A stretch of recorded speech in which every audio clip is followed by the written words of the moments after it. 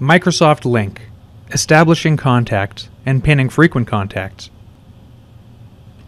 The first time you log into Microsoft Lync, you won't see anybody listed. You'll need to search for these contacts and find the people that you want to make available.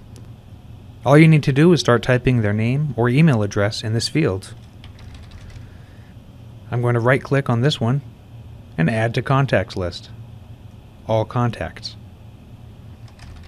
I could add more, and I can select more than one at once. Right-click, add to contacts list, all contacts.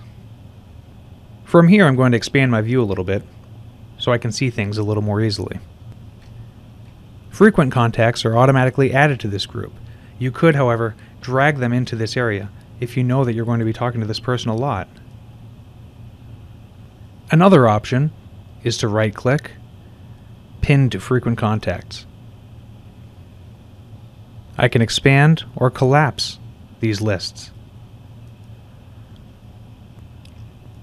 I can also change my privacy relationship with this person as a friends and family, a work group, colleagues, external contacts, even block contacts.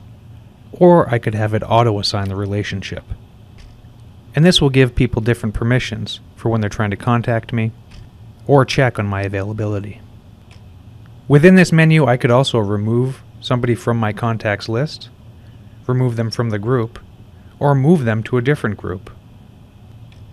I can also view their contact card, which will have information about what they're up to, how to contact them in other ways, as well as what their calendar looks like, and even their location. I can organize my contacts by group, by status, and by relationship. And that is how to establish contacts and pin frequent contacts in Microsoft Lync.